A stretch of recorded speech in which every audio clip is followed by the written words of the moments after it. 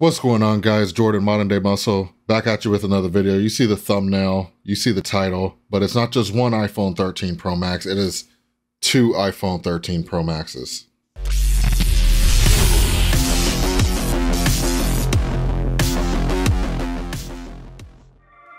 So I did decide to get the iPhone 13 Pro Max. I wanted to show you guys two different colors, Sierra Blue and also Graphite. I was currently rocking the 11 Pro in what's this green again? Can't remember this green. Midnight green. All right, let's get to it. I just want to give a quick unboxing video. I need to get an unboxing table, but that'll be later on in the future. But right now we got the Sierra Blue, so let me put this up ever so carefully. And as you can see right here, the Sierra Blue right here. Let me take it out. As you can see, I didn't even take off the screen protector yet. I want to show you guys first. The cameras are way bigger than the 11. Well, the 13 is way bigger than the 11 in general. Yeah, those cameras, look at that. It's like, what, almost twice the size, I would say. I mean, being so reflective, almost twice the size. Yeah, look at that, guys. Let me take this off, get that that sound.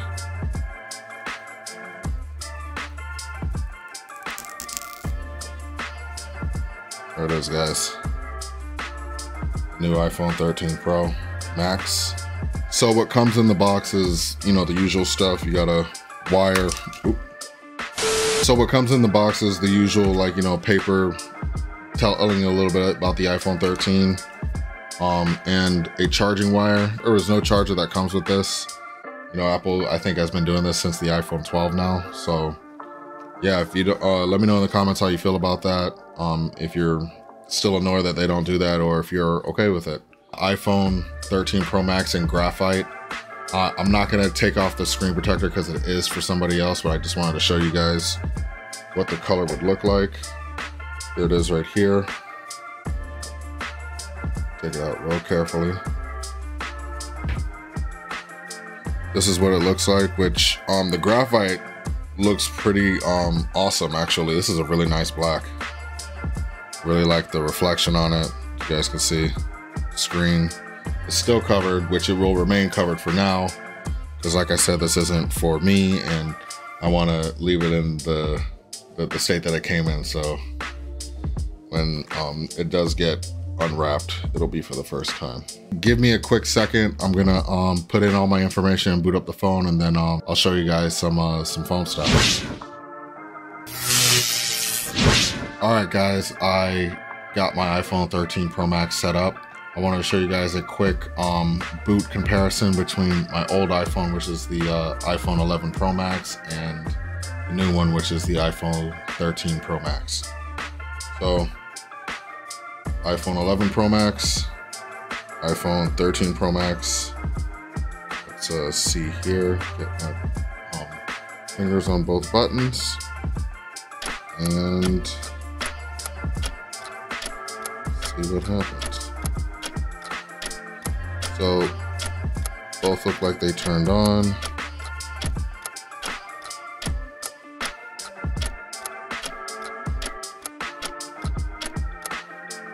Yep, iPhone 13 is already on.